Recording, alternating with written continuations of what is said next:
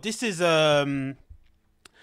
courtesy of Hypebeast. One of my favorite brands, Our Legacy, have partnered up with Denim Tears, who have I have the shoes of. They have I showed you already. I got the Converses. So they partnered, did like a little collaboration, a little capsule collection, and it looks flipping great, right? Because obviously I'm a big fan of what Our Legacy do, and obviously the aesthetic of what Denim Tears is trying to do, and the model choice and the pictures are just, they give that little bit extra sprinkling of panache, and they kind of separate it and take it and elevate it to a next level. Because essentially it's just basics, right? Sweats, t-shirts, button ups, and a trench coat, but the way it's been done, it's very done very in a very tasteful manner, and it kind of just lifts it up to another level. Now, my question is, having seen this, was the Converses I'm alright to wear because they've got a really great story behind them. Obviously, I'm a massive Hamill fan. I think I've got the book over there somewhere. Whatever it may be, and they're quite cool looking Converses, not malarkey. But maybe I'm in the minority here. But do you find it a little bit odd or a little bit awkward to wear someone's kind of acronym or like name or sort of like pseudonym on your back? Because obviously Denim Tears is like relating to the founder, Tremaine, right? Who's now kind of switched up his name. I think now he doesn't go by Denim Tears anymore. He now, kind of goes by his own name on his own account. And then he's changed the Denim Tears account to like just for the brand. So there's obviously been a concentrated effort to sort of separate the two. But for the longest time, he was referred to himself as Denim Tears.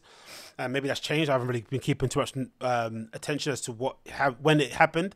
But from an outsider, just kind of, and of knowing of him loosely from long time ago, I do find it odd, and that's the only thing that stopped me from actually wearing this stuff, especially when it's got his name on it. It just feels odd because it feels like I'm wearing another man's name on, which is odd, really, because it doesn't really mean anything because I wear designer names. I've got a flipping Balenciaga flannel on here, right, at the moment.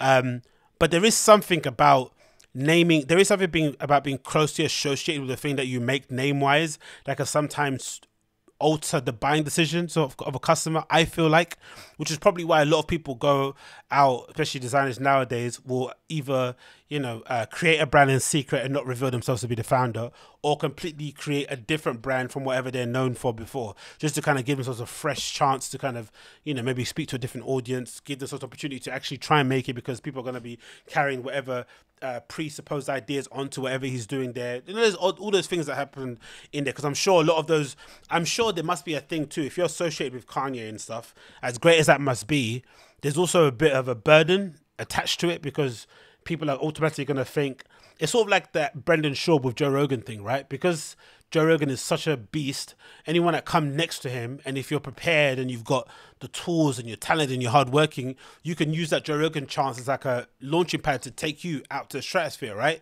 So it can be a blessing and a curse, because it can take to the stratosphere, but it can also lead people to think it's a bit of nepotism involved because you've only kind of made it because of your friend, which is a little bit unfair, because everyone needs some kind of leg up. You need some kind of introduction. You need some door to be open in order for you to get to places. So it doesn't really matter how it happens. But I could definitely understand where, if you had a brand and then you started it once you started hanging around with Kanye, and then suddenly you changed it up, the name and stuff, and went a different direction, people would be thinking, why would you do that? But I'd imagine a lot of the reason why, because you wanted to give yourself a chance to kind of, or you wanted to prove to yourself that you could do it on your own, quote unquote, and also you didn't want the association that came with the Kanye thing, because maybe it would attract a certain customer base, it would maybe not give you a chance to maybe experiment and be a bit crazy, I don't know, whatever it may be. I'm sure there's a blessing and a curse thing attached to it, but for sure the blessing is tenfold, isn't it, being associated or attached to the school of Kanye. You only have to look at the success stories now, right? You've got Heron Preston doing his namesake, obviously now taking over for Calvin Klein for a short period of time, or whenever that contract goes on. You've got Matthew Williams with Leaks, and now doing with Givenchy. You've got Jerry Lorenzo with Fear of God and his Essential line, and now the partnership with Adidas coming up. You got Virgil, of course, with Off-White and Louis Vuitton. There's so many people attached. Don C's got to, be able to build a brand off the back of flipping leather-strapped snapbacks, which is insane. Everyone's been able to take whatever they've been doing and kind of use it as a launching pad. But like I said, I still have in my mind that this is someone's name. Like I used to be referred to as Tronics back in the Crooked Tongues days. So I'm sure if I made a hoodie or a brand and people thought I was corny back then, and I made a clothing brand, people would think, I'm not wearing that because I don't like the guy. He's a bit of a corny mug. Do you know what I mean? So I don't know. Maybe it's just me. I'm reading too much into it. But as much as I like the clothes, something will hold me back to wearing it just because it's got his name on it, which is odd, really. 'Cause it doesn't really. It shouldn't really matter in that respect because there's more to like. There's more to supporting this that kind of supports the bigger goal in terms of representation, in terms of giving black people a chance, in terms of just having us have a seat at the table, in terms of have us having a voice and being able to kind of, imbue our artistic vision within the scene and whatever it may be. These are really important steps. So you should kind of put those kind of is it an ego thing? Whatever it is, you should be able to put this to one side. But I do feel a bit away. I do feel a bit odd about it. Maybe it's just me. Let me know in the comments what you think. But the collection looks great. I'm not sure if the boots are included in it or if these are just standard Our Legacy boots. But the kind of the cotton bud. I think that's cotton, right? That's the kind of logo he kind of uses, right? A lot of really cool, really in-depth sort of like background into that and why he uses that. Definitely read up on it if you want to do so. But the trench coat looks amazing. It's got the little pin there, lapel pin that's attached to it as well. That's a little cotton picking bud as well, which looks incredible. You've of course got a great t-shirt and hoodie as well, done really well with the raglan sleeves and the nice drawstrings. The cut looks really great and amazing. The dreads, look at the dreads, amazing. Look at that. The model choice is superb, to be completely honest. And this I think is out now or mostly sold out, so definitely check that out if you're that way inclined. And then again, as another way to kind of celebrate and bring more good news to the brand, Denim Tears have also partnered up with Levi's for a 2-year collaboration. Obviously, you've seen these jeans everywhere. They've been pretty popular with a lot of people in the scene and whatnot. Again, I haven't worn them specifically because of the name and having someone's name plastered across your back that you kind of are familiar with. It just feels a bit odd. Maybe it's just me, who knows? But this article here from ID, it says Tremaine Emery, the designer behind Denim Tears, has signed a multi-year partnership with Levi's. After the success of their collaboration last year, Denim Tears' work has been a vehicle for Tremaine to integrate and explore the role of cotton in the industry, in the history of black people in the US, while Levi's has a 150-year history with denim, perhaps cotton's most infamous creation. Their partnership then will be a way to explore the storytelling that Tremaine has made his signature and explore the values of social justice that Levi's holds dear.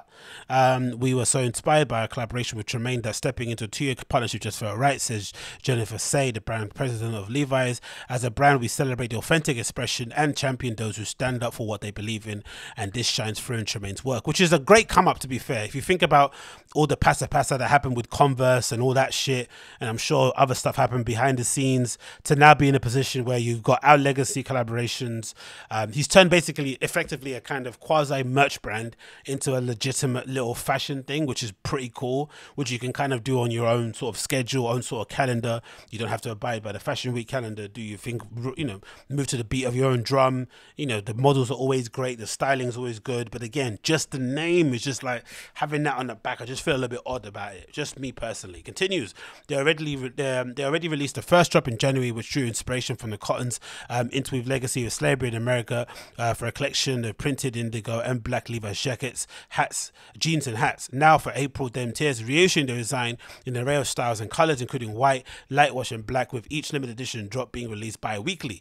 Additionally, each pair of 501s has a print of cotton reefs inspired by a reef in the Tremaine's house. This highlights cotton as a rare material from whence denim came and reclaims it from its legacy of slavery. You can buy the pieces which double up as wearable art here, which is a pretty cool idea, to be fair. Do you know what I mean? It's sort of like an extension of Kanye wearing that flipping what is it called? That neo-Nazi jacket back in the day during Yeezy times, remember? So this is a pretty cool idea all in all. The jeans look flipping great. I'm sure the shape is nice, great washes. A lot of work has probably gone into making these bang the way they need to bang. So congratulations to him and all that malarkey.